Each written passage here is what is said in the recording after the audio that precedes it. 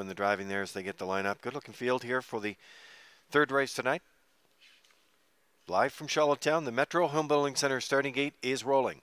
And let's send it back upstairs to track announcer Vance Cameron. Almac Napoleon, Windermere Frank, Salisbury Rocky, Rex Assured, Molotov, Gamer Kimbleby, Crispy Crunch, starting gate, swings round the turn. Entering the stretch. Now approaching a start. Fancy stepping at the rail, the one, Halmac Napoleon. There they go, up and pacing and leaving out. That's Windermere Frank. Rex Assured is second. Gamer from the outside will be to the turn third. Malkop fourth. Up the rail is Halmac Napoleon fifth. Then in sixth, Salisbury Rocky. Away seventh, Crispy Crunch.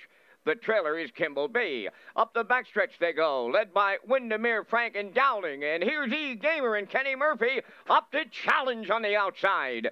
Third along the rail, that's Rest Assured. Racing from fourth is Halmac Napoleon. Then Malkop is fifth, tapped out in sixth. This Salisbury Rocky. Seventh is Crispy Crunch, then the trailer. Kimbleby, the quarters up in 29 and 1. Gamer has taken over, but here comes Windermere Frank now back up and at him on the outside. Windermere Frank headed back to the point with Dowling. Gamer now second, Rex Assured third. Halmac Napoleon fourth, Malkop fifth, Salisbury Rocky, he's sixth. Then it's Crispy Crunch seventh, and the trailer, Kimbleby at the midway point. Windermere Frank in 58 seconds flat.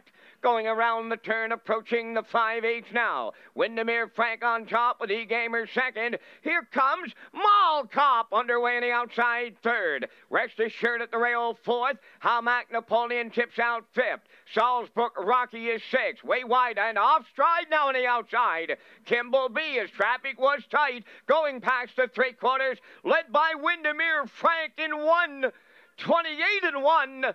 Second is Malkop up into third. Halmac Napoleon. Fourth is Salisbury Rocky. And they turn on for home. Windermere Frank the leader, clear by 2. Malkop is second. On the inside, Halmac Napoleon. Here's the line, and Dowling goes back to back. Windermere Frank wins.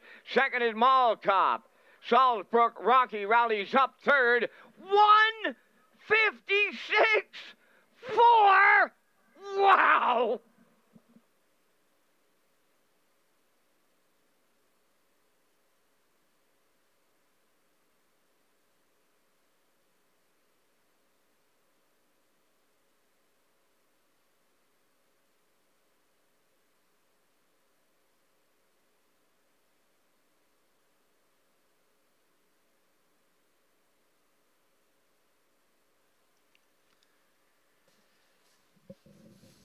Here's a look at race number 3 tonight, and Windermere Frank, where we said in the pre-race tonight, Peter, that David Dowling, Earl Watts combination here tonight, Hollis Newson and Debbie Denny, they are excited to be back on track tonight. And this guy looked great. He didn't wait long when Dowling put him back into play, and that was the move.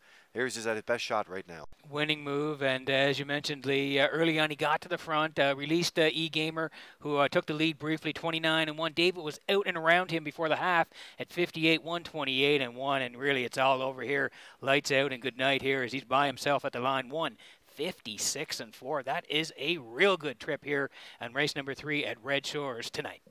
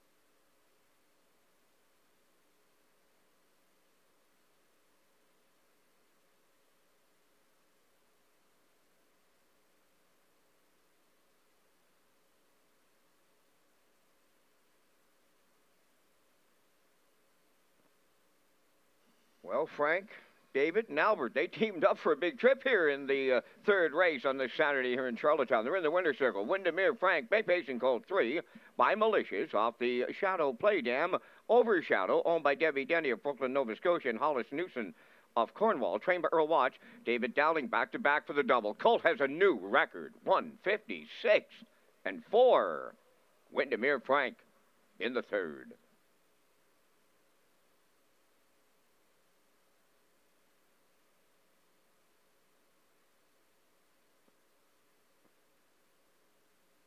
Ladies and gentlemen, we have a late inquiry underway now in race number 3. Late judges inquiry in the third, examining the conduct going to 3.